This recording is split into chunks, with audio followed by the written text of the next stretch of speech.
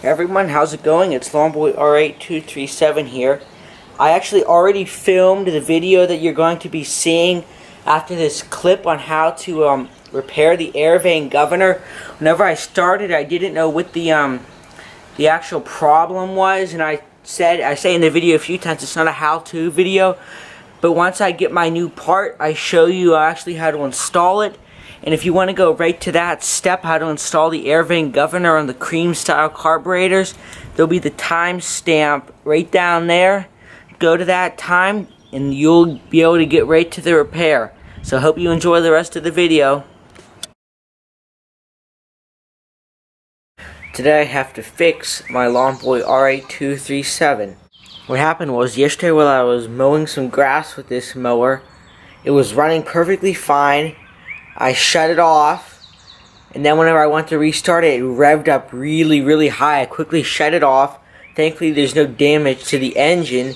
I took off the air filter cover, and I looked in and I saw that the little throttle disc is not in the shaft anymore. I don't think it got sucked into the engine because there was no loud noises, so today we're going to take a look at it and see if we can fix it. By no means will this be a how-to video and actually step-by-step what to do. I'm just diving into it blind and we're going to see what we can see. So I'm going to just start by taking off my carburetor. If you would like a video to see how to take it off, click the link right up there. So I'm just going to get this off, pop open the air filter cover, move it out of the way, pull out the sponge, pull out the little caps, put a rag under here. Make sure my fuel valve is closed. Undo the screws. Putting on the carburetor.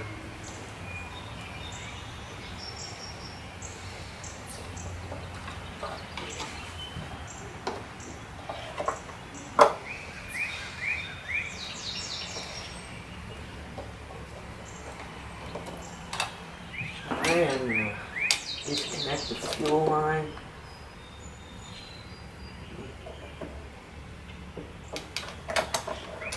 See if I can get the timer line off of here without destroying anything. Okay. I'm going to bring down the camera so you guys can see if we can see the flap. Now it's pouring down rain outside, of course, so. Here's the carburetor, and you can see there is no air vane inside there at all. Also, another thing I'm noticing is that look how loose this is. There's like nothing there. I'm not sure if something broke and that's why it came in. So I'm gonna come over here. Let's look in there. Yep. Right on the bottom, you can see this little gold piece. That is our throttle speed shaft. Made out of bronze. You can see there's some really shiny spots on it. Let's see if I can get this to focus.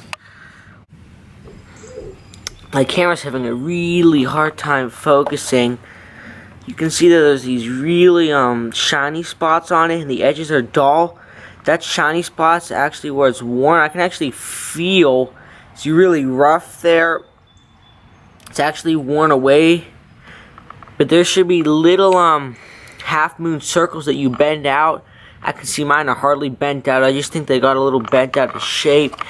But down here where the reeds are, there seems to be no damage at all. Luckily I stopped this in time though. If your engine ever over revs, you want to quickly shut it down, else it will throw a connecting rod. So let's head over to the workbench and see what we can do here. Alright, I've got the carburetor on the workbench. Hopefully you can see that this is loose. This camera has horrible autofocus. In all my videos you can tell how bad the focus is with this camera. Well, it's not focusing of course, but I found out that whenever you put in the little disc, that this governor arm, it actually pushes down into a little hole, and the disc is what keeps it from moving up and down. Here's my disc. of course it doesn't focus, but there's these little tabs. You can see the shiny part. There's little half moon tabs beside it that you're supposed to bend open that prevents it from sliding through this slot in that center shaft. So I'll get the camera set up on the tripod and I will show you what I mean by that. I've got this set up to the best of my abilities. If you notice here on the throttle disc how there's a hole on one side, as far as I can tell, I've looked in the Lawn-Boy service book. It doesn't matter if the circle's on this side or this side. You can only actually put this in one way because it is in the shape of an oval. From my memory, I always remember the circle being on this side, so I will put it in with the circle facing up. All you have to do is just slide it in. You need to make sure that it's a little bit too far. You also need to make sure the disc is down all the way. Yeah. Something might be actually a little bit messed up with this whole governor assembly. It really feels quite loose. But I will, if this disc is bad, I do have another disc from a different carburetor. Even this whole air vane assembly, so I might change that out, but I'm going to see if I can open up those little disc passages a little bit more. Then I'll get the little half moons, and I'll be right back. Okay, I'm back. From looking at my spare carburetor, I've determined that my shaft that this little plate slides through, the bottom's broken. I see how I can slide that up and down. It means that the bottom's actually missing a little piece of plastic. So now I have to disassemble this whole thing and swap some parts from my spare carburetor. That's additionally why it was always so loose, is because there's a little bit, you can see on one side there's a little dimple on the bottom of this shaft. That should be longer, and apparently it's broken off, so I'm going to film this whole process and we'll see how it goes. Okay, so I'm just going to take out the disc.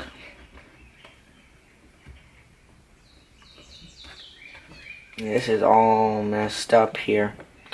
I'm going to try to keep this spring. The spring attaches on this side, so I'm going to just disconnect it.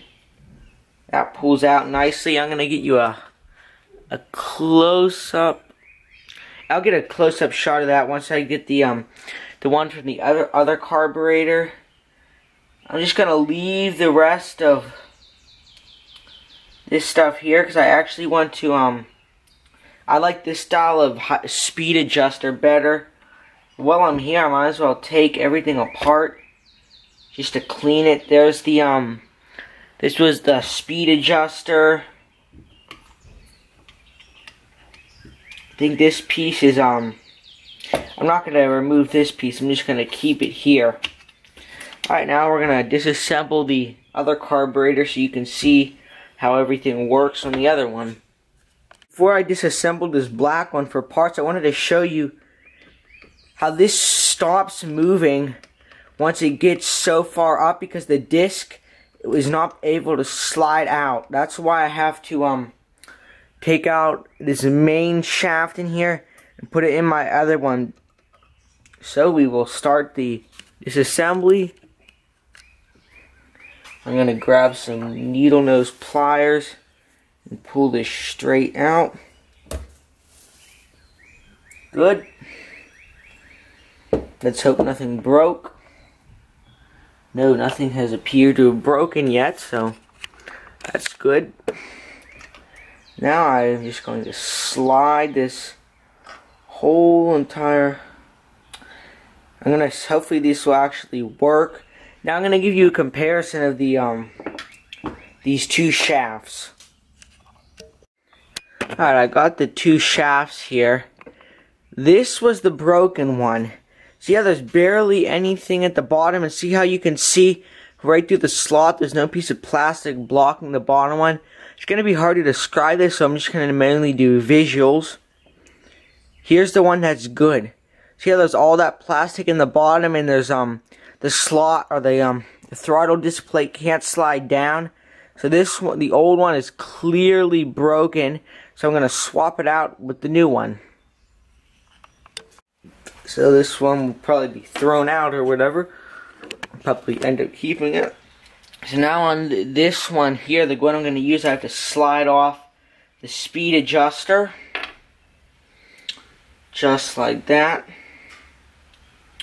I am noticing some differences here. Yeah. Actually, these two I don't think are actually compatible at all. I will see if I can make it work, but I don't think these are going to be compatible at all. Yes, these are definitely two different styles, so I will have to order the one that I need on eBay. Okay, so what I ended up doing was I ordered a new one of the air vanes on eBay, but I figured I might as well show how to reassemble the other style with the actual slider piece here. Once I get the new part, I'll say what the part number is and everything. Okay, let's see here. This goes on like this.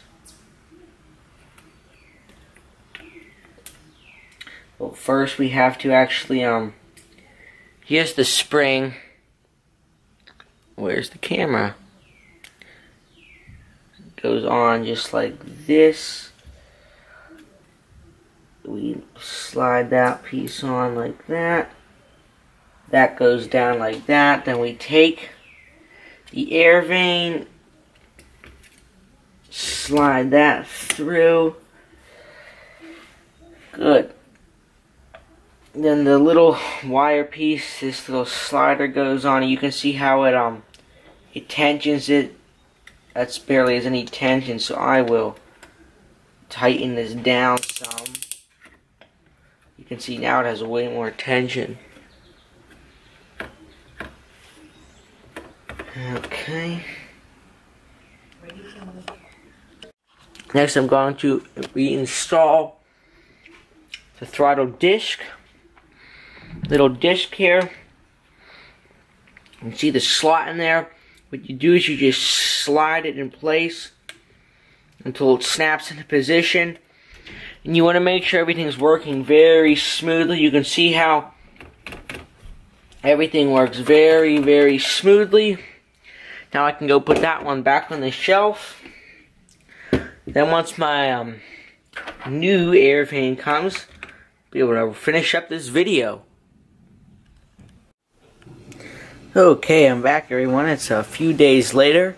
Before I shut off the camera, last time I showed reassembling the Air Vane Governor on the black carburetor, but after I shut off the the camera, I went ahead and just reassembled the Air Vane Governor on this cream carburetor, and you can see in the background here, I have an eBay box, so I'll be able to replace this air vane. Because in the last shot, like I said, it was bad, and I tried to replace it with the air vane from the black carburetor. So I'm going to show how to remove this now, because I know how to do it. So now I'll show you that. So in the opening in the back of the carburetor, you can see this little bronze piece there. We need to pull that out, so what I'm going to do is just, I just take some pliers, you just hold the air vane, you just give it a little wiggle, it should pop out, just like that. So now that our little disc is removed, I'm going to just come up here and pull the air vane out. You can see how the spring, it catches on this little piece here. Also, pop that off, just pull it up, and slide the whole air vane assembly off with, here's the spring. The spring, it actually, it kind of hooks on to there like that. The camera's not focusing, I'll show you that, later than this little collar piece right here that the other end of the spring was hooked onto. You spin that to adjust the speed for the carburetor. Okay. Then on the carburetor we have this speed adjustment lever here. We don't need to take that off unless yours was broken. It simply pulls off, I believe. So I'm gonna get out my new air vane. You can see here my old one. I will compare these two to show you so you guys can see. One thing I wanted to show you is this is actually a new old stock part that I got. On the camera this looks like brand new paper, but in person it's actually quite yellowed and beat up. You can see it's actually it's a Toro genuine part. And the part number for this style is 609630. If I can find one, I will leave a link in the description. It's not an affiliated link at all, so I don't get any money if you order a part at all. I'll link that right to the Lawn-Boy website, but that is the part again for this cream style carburetor with this style of adjustment, the screw on the side. Some of them they have the bolt on the top, but this is for the screw on the side with this it's not a slider, it's kind of an easy swing kind of thing. So I will just open this up here.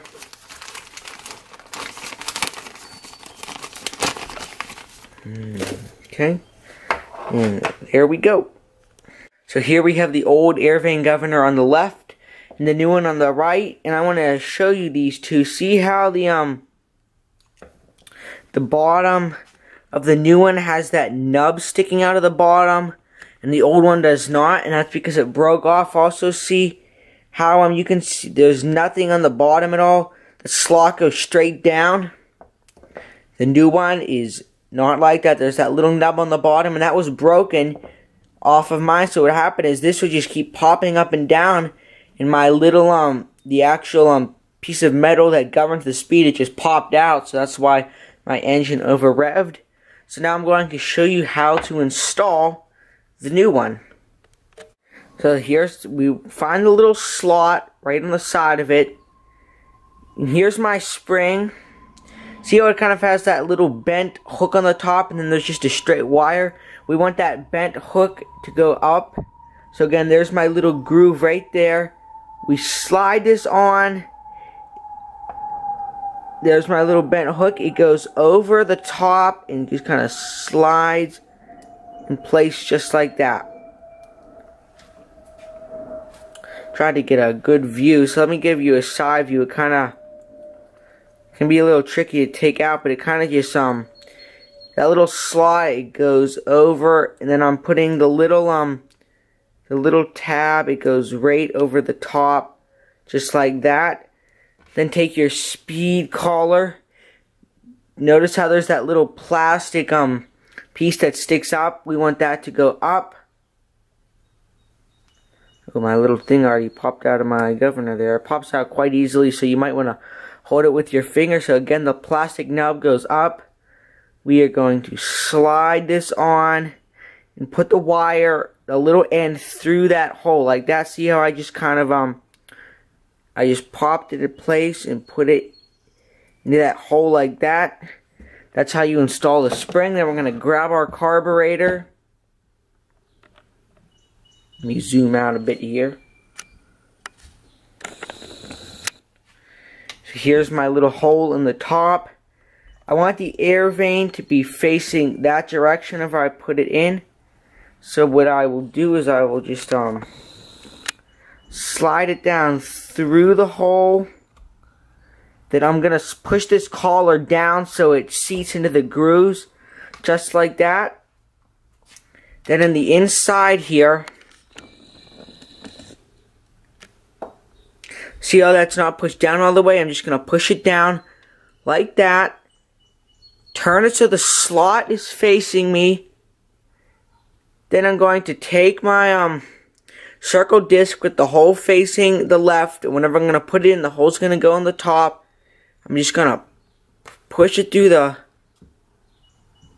whoops.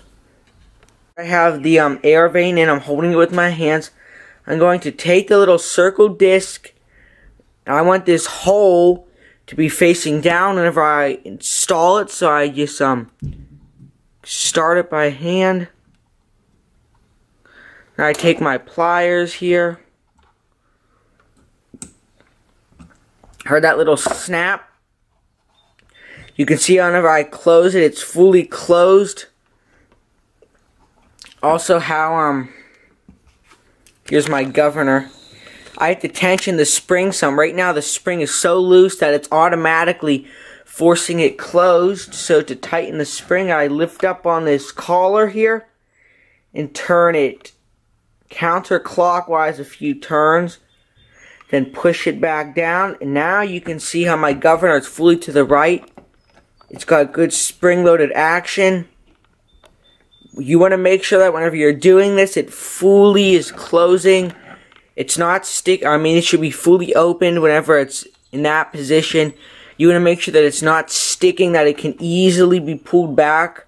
Because the way these governors work is that this piece here, it goes right beside the flywheel. Whenever the flywheel creates air, it's always trying to close it. This is no throttle at all. If you held this here with your hand, your engine would die. So whenever it's running, it's constantly trying to close this, but then the engine speed slows down and it just kind of stays here like that. And that's why whenever you move this speed adjustment lever, it puts less tension on the spring or more tension on the spring. So it's whenever you have it on the slow speed, it can push that further, but whenever you have it on high speed, it has to fight that a little bit more. So, and that is how you put on the air vane for this cream style of carburetor with this altitude adjustment screw. Now let's go put it on the mower and we will start it up. I'm going to have to adjust this speed some whenever I put it on. It's better to have this on the it's better to always start it on the lower speed right after you do this if you don't know what you're doing, because this is real floppy. It's kind of a little too loose on low speed. But I know what I'm doing because I've done quite a few of these.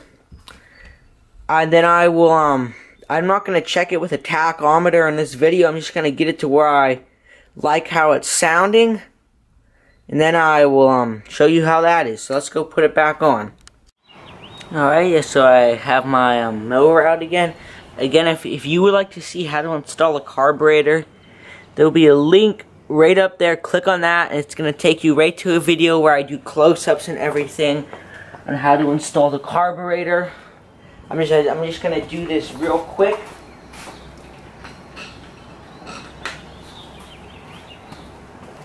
I can move this rag out of the way here. First thing I will do is find my primer line. Hook up that primer line. Next thing I'm going to grab my fuel line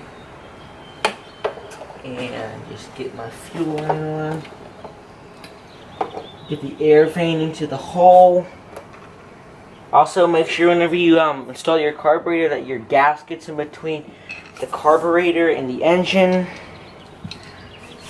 I'm going to just grab my screw.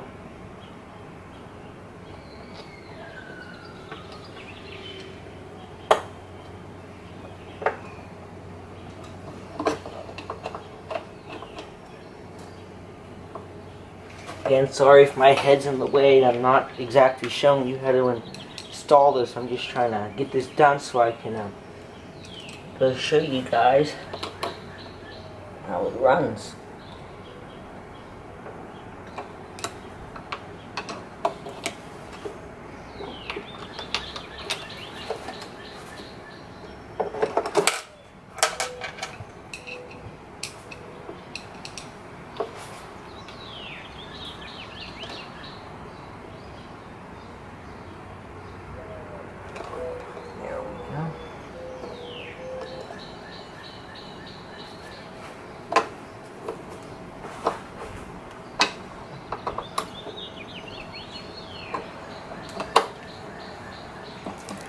want to make your screws fairly tight. You don't want to over tighten them because these carburetors are made out of plastic. Mine actually already has a small hairline crack. But you want to tighten these up fairly well so that the seal, the gasket, gets pushed in real tight. There we go. My screws are in. I'm going to install my caps. Sometimes your mower doesn't have these because I learned that these are actually like an optional feature. Something I guess you could probably buy. Some of them I believe did come with it. Also, one thing I forgot to mention in my overview and demonstration of this mower is that this air filter cover here is one of the newer styles that I painted Lawn-Boy green. There we go. I'm going to take it into the backyard and I will show you how long it takes to get going, and we'll see how it runs. Alrighty, I'm going to turn the fuel valve on. I'm going to let the carburetor fill up. By the way, if you would like a full video about this mower, click that link right up there and that will take you right to a full demonstration of it. Switch is already on. Let's give it some primes.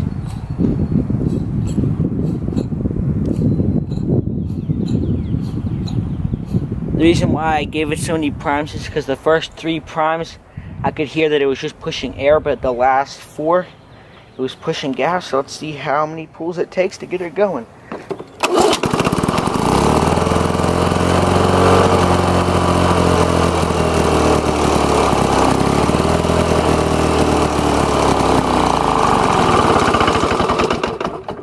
You could hear how low the engine was running, and I had it on high speed. So what I'm going to do is tighten the governor collar. I'm going to try to show you actually how to do that now.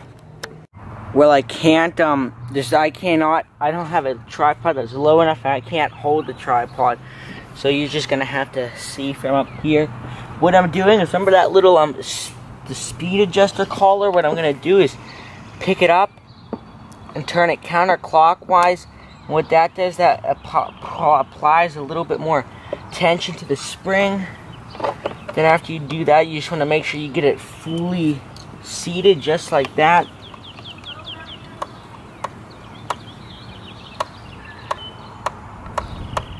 Okay, I think it might have a little bit too much tension, so what I'm going to do is start it on low speed, then ease it up into high speed. If you're never unsure if you have too much tension, always start your engine at a lower speed to prevent over revving and destroying your engine. Now we're going to start it back up again.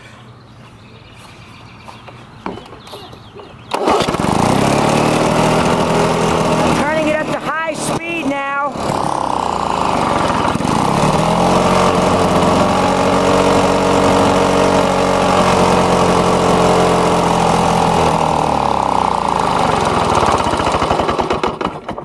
I still want it to be running faster on high speed, so I'm going to do the same thing. Lift up that collar and turn it counterclockwise to apply some more tension to that spring. Just like that, and just like before, I'm going to start it on low speed, just in case I move the camera up a bit. Let's see how we do again. I want you to be able to see me moving the speed adjuster, so here we go.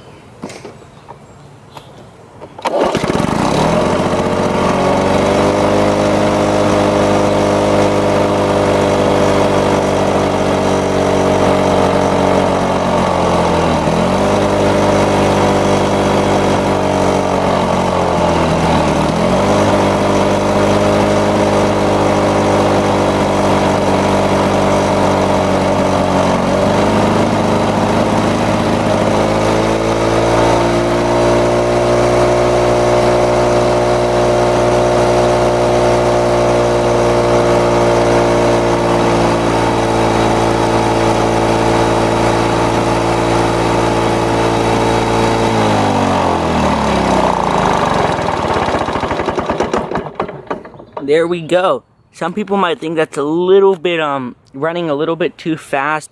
It's probably running maybe 75 to 100 RPMs, a little too fast, but I'm gonna run it a little bit faster to get to some thicker grass. So one thing that you saw me keep having to prime it to get the engine to go, that's because I have to adjust that little screw right down there. I will be making a video of it, so again, there's going to be another link right up there. Whenever that video comes out, you can click on that link, and that will show you how to adjust the altitude screw on this style of carburetor.